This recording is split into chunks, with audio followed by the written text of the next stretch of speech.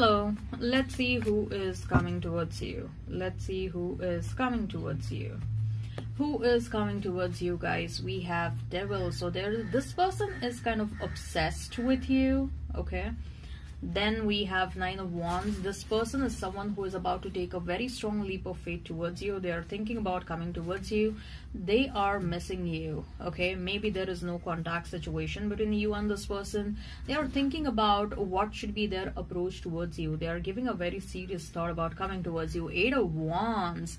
This person, they literally want to rush towards you with some kind of communication. They want to express how they feel about you, how strongly and intensely they feel about you, okay? Queen of Cups. This person thinks that you have tremendous amount of nurturing energy, you have so much of love to share, and they want to experience that love with you. All right,